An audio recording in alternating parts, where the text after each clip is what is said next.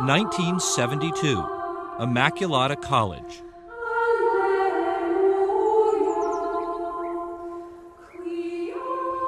A Catholic institution of only 400 women, just outside of Philadelphia.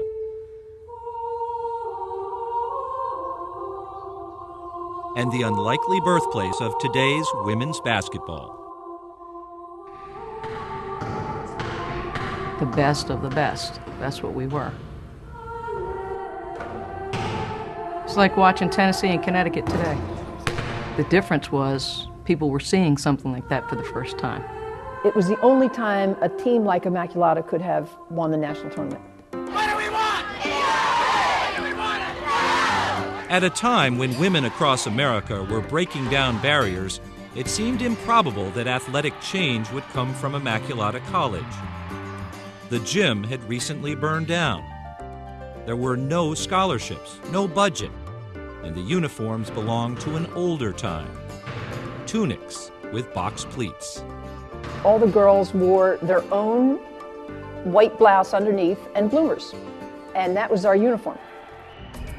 In 1972, Immaculata won 24 of 25 games to qualify for the first modern women's national tournament held in Illinois.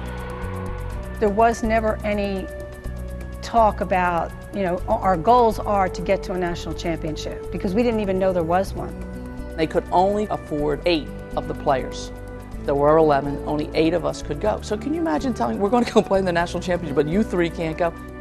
Seeded 15th out of 16 teams, Immaculata met Westchester State in the title game, a team that had beaten them by 32 points 2 weeks earlier.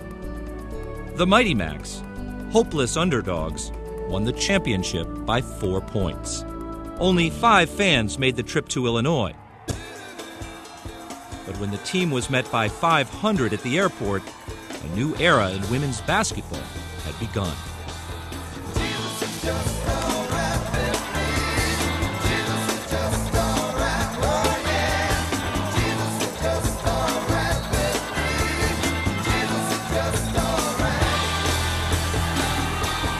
When you're winning, you're golden.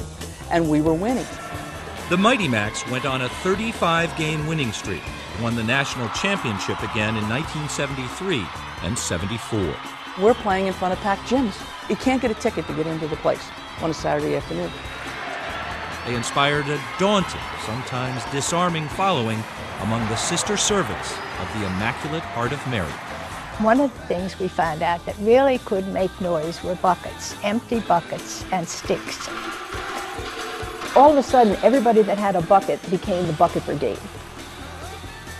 The nuns had buckets, parents had buckets. It was crazy. That's got to be a really intimidating thing if you're a Catholic, because you can appreciate all these nuns are praying against you and for us. What do you think that does to an opponent? I don't know, but we won the game. The Mighty Macs had become a dynasty, women's basketball's answer to John Wooden and UCLA. They produced a series of women's firsts. The first game at Madison Square Garden, the first nationally televised game. 64-53, if you can hear me, Immaculata. And the first game played outside the United States. It symbolized an era of women's sports in which we were breaking out of. We were moving out of the tunic era into a whole new era, and what was that going to be? I think we were part of putting the stamp on what it was going to be, and it was going to be about changing opportunities for women. In 1972, the same year Immaculata won its first championship, Title IX was enacted, guaranteeing women equal opportunities to men in the athletic arena. Bigger schools were now compelled to give women athletic scholarships, but Immaculata, which had no men, was not. Immaculata is the only college that I know of that was adversely affected by Title IX, because Immaculata would not have survived, a small, all-girls institution, against Maryland, Tennessee. We couldn't compete with the facilities they had, and we wouldn't have continued.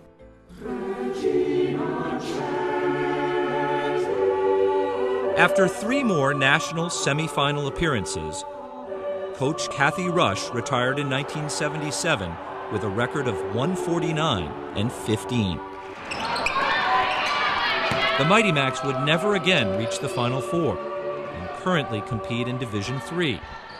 But they had sparked a movement that pushed women's athletics to a higher ground. I think Immaculata, being an all-women's college, provided an incubator for women to pursue any opportunity that they thought was possible.